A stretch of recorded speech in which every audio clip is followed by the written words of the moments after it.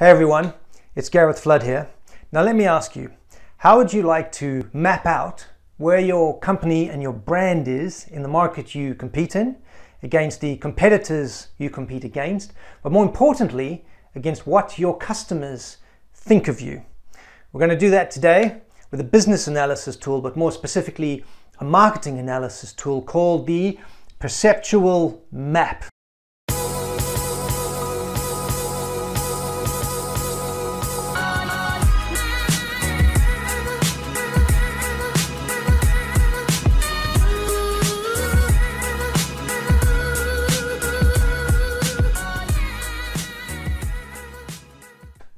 So, how it works, typical graph setup, you have the x-axis, you have the y-axis.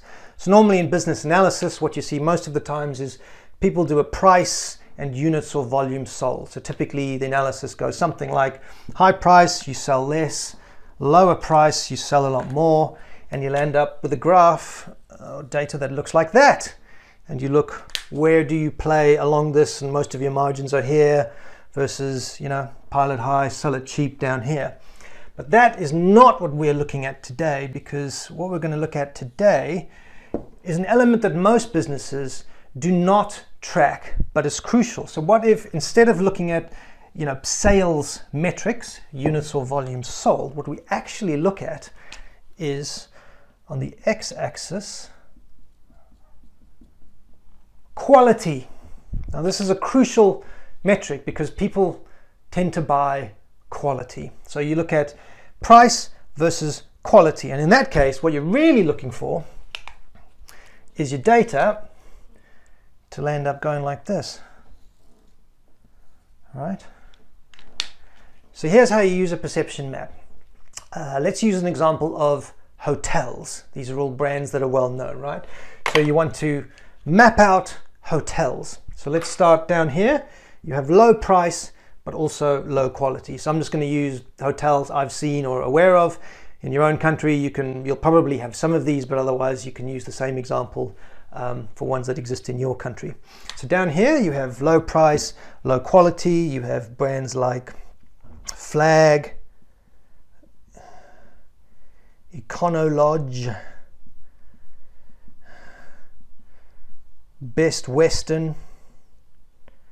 And in Europe, I've often seen is a chain called Formula 1 or Formula 1 if you're in France. And then you move up, so a bit more price, a bit more quality. You have brands like Holiday Inn, global brand. The Ibis or Ibis, a brand called, Traveling. Then a bit more. You're going up, you have brands like Ramada, sometimes called Ramada Jarvis. You have the Novotels of the world. Sometimes these can swap according to different countries. They can actually be slightly better than in other countries, but generally it looks like this. Then further up you have higher price, higher quality, Hyatt Regency chain, the Marriott or Marriott as it's called in America, which is probably technically correct since it's American. You have the Sheraton of the world, and you have the Hilton chain. If you go higher up still, you get super price, super quality. So brands like the W or JW Marriott and Spa, and then right up extreme you have things like the boutique hotels or the Burj Al Arab in Dubai, which when it was launched was the world's first 6-star hotel. So you land up with a perceptual map going like this, and you can do this with any brand, any brand you compete in. You can do cars, electronics, etc. So it's a better view of looking at quality and price. So how is this useful? Well, firstly, if you do this with your teams, you can sort out within your own team what's the perception of where we are. Because if you think, for example, that you're here but you're here, that's a problem. So sort it out with your own teams. Does your own team have the same perception of what you're doing? Particularly marketing and management versus in some of the larger companies, you get to the frontline salespeople. They can sometimes, amazingly, have a different perception, and that's a problem. The second key ingredient to do with this is get your customers to do it. So if you think you're here, but your customers think you're around here, that's also a problem. So how do you get your customers to do it? Simple way, ask them. If you have customers coming through your door, you could map this out and say, hey, print out pins with some of these brands that you compete against. Say, hey, just put these competitors on here. It's a bit like pin the tail on the donkey. Put where you think we are, and they'll do it very quickly. So if you have customers coming through your door, offer them a free cup of coffee. To do this, another way is if you have a customer event, you can do a little mini workshop, get 10 customers in a room, do the same thing, get them to pin the tail on the donkey with all the brands in your market and that you compete against. The third way is if you have a customer database with, say, thousands of customers or even 1,000 customers, send out a survey, right? So if you simply map, 1 to 10, 1 to 10 along here, the top 5 to 10 brands you're competing against, and say, hey, just give us a score, or even if they just do it for you, give us a score of 1 to 10 via Excel or whatever. You'll quickly map it out, and it'll turn into this corridor of perception. And the corridor of perception is just a perception of price and quality going down here. So that's the first thing to check. Your teams and your customers, does that match up? Very, very crucial. Because if you are where you want to be and that all aligns, then you can work out, well, how do we make more money in our circle of influence, if you like? So the other way to look at this is these can potentially be different types of markets. So if you think, okay, yes, we play here and we are happy playing here, how do we go deeper and get more market share within this segment or section of the market? And if you want to go up, then you think, okay, we're not happy being here. How do we move either up or down? If you think you can make more money going down by getting more customers, for example, you can do that. Or if we just want to charge more and go up, we can do that. And what you'll find is many of the brands have already done that work. So particularly in the case of hotels, but this is in the case of many branded businesses, things have agglomerated, or these kind of global corporations have sucked up and poached and accumulated a lot of these brands over time. So some of these belong to the same group. So this is how you get into brand extensions. So you think, okay, a brand like the Hilton, they don't want to play down here because people who stay in a Hilton don't want the quality of a Travelodge, for example. So they would have to launch a different brand to access this part of the market. But it goes the same going up. So the W, I believe, is also owned by the Hilton. So they say, well, people who want super quality, 5 or 6 stars, our brand doesn't extend that far. People won't believe it. So we'll launch a different brand. The Marriott was able to do that. They have a brand called JW Marriott and Spa. So it's a Marriott Spa hotel, which is like, say, the difference of 4-star to 5-star, and customers understand that. So yeah, you can launch a brand extension, or you can get into acquisitions. We'll buy somebody down here if we want to enter this. So that's the other way to look at this. So it's very powerful. So there's a couple of things you can do.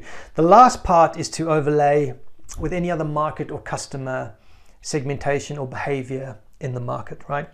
So let's look at this. What you find is a lot of the customers down here might just be cheap travelers, overnight stay, traveling salespeople, for example. Cheap travel business. We'll put here cheap business travel. So these are the army of salespeople you see driving up and down the motorways with the jacket on their hanger in the back of their car. They just want somewhere clean, a decent bed. I'm staying one night, I'm going to go visit a customer, I'm off the next day.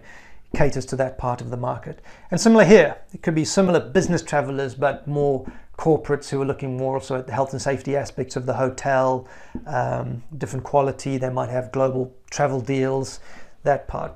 When you get up to here, Sure, some of that could also be there. That's global, you know, S&P 500 companies, they'll still be staying here, but you're going to start to get more family and vacation type holidays as well. So who are you targeting? Is it mostly business travelers? Is it vacationing families? And up here, you know, Marriott and Spa, that's kind of, you know, luxury, high-end type of thing. So that's the other way to look at it, is who are you traveling? Who are you targeting, for example? Is it business travelers? Is it family vacationers? Is it luxury experience, high things that you're selling like spa hotels? And that is the perceptual map. Again, the lesson is super useful for mapping out where you are currently. Number one, does that align with you and your teams? Number two, does it align with you and your customers? Do they perceive you the way that you perceive you? Can often be a disconnect. And once you know those, then you think, well, okay, how do I grow my business if I'm happy in the market segment where I am competing against these people? And if I'm not, how do I move up or down? And does my brand stretch to go up or down? So this analysis normally sits in the marketing analysis part, like the market analysis, but also equally should sit within your brand plan. You can do this by product, but the easiest way to do it is by brand, because you are looking at quality and perceptions. That's what you're really tracking here, perceptions. So what's the perceptions of my brand, and how now that I know those perceptions, how do I use that to increase business? So it sits into your marketing plan and also your brand plan. So if you found that useful, please let me know in the comments below. Also give it a like, give it a thumbs up, and subscribe if you want more useful content and tools and analysis and techniques like this, because I'll be bringing a lot more in the future. And also, if you find this useful for your business and you actually want it, I'm going to give you this template in PowerPoint and PDF in a link in the description below. So just go to the link in the description below. You can click on it, you can download it, you can import it straight into your marketing or brand plan, get working on it. And I have actually put this example in there as well. I'm now going to show you a second way to do perceptual maps, and actually this is probably the more common way. I've explained why, if it's price and quality, which is a great thing to track, I don't particularly like going to the left of here, because, you know, down to here, zero price and zero quality, saying you're hanging a negative price and a negative quality doesn't make a lot of sense to me. So if you want to make it more quantitative and data driven and actually put some data behind it with customer research and surveys, you can turn it into more of a graph, effectively using this quadrant for price and quality. However, most people use perceptual maps for just exactly that. It's more perception based. So you can use the same example and just go across here, where effectively price becomes low to high price and quality is low to high. I'll just write that in. So it goes low to high price, but it's not really quantified. And same here, low to high quality. So then you map your brands across here. So let's look at a simple example of cars and brands. Perceptual maps are also mostly used to map brands. Where does your brand currently sit? So up high price, high quality. So way up here, I guess you've got Rolls-Royce of the world. Higher up, you've got you know, Mercedes-Benz. You can actually type the brands in. Cheaper, but still high quality. Maybe you've got BMWs of the world. You've probably got Tesla up here now. Again, just completely off the fly. None of this is specific, and that's the point of it. It's a perception map. Then lower down here, you've got cheaper price, but quality still okay. Maybe you've got Ford. You got GM. They're about the same, maybe, in my mind. Then down here, maybe you've got some of the French cars, Renault. And way down here, you've got somebody like Dacia or Dacia, however you say it. You've got higher quality. The price maybe down here is Skoda. Good price, but better quality. High, maybe here is VW, etc. High price, low quality. You don't probably get too many with cars. Some could argue maybe some of the Italian cars. I'm not going to go there. But that's the idea. So you kind of get what I mentioned before. You can still see this tunnel going like this. You'll have a couple of outliers for what I said before. You're going to have an issue if you have a high price and low quality, and same thing if you have high quality and low price. Not to say it can't happen. So there we are, perceptual mapping. So this is how you can break it out to 4 axes, still using the price quality metric.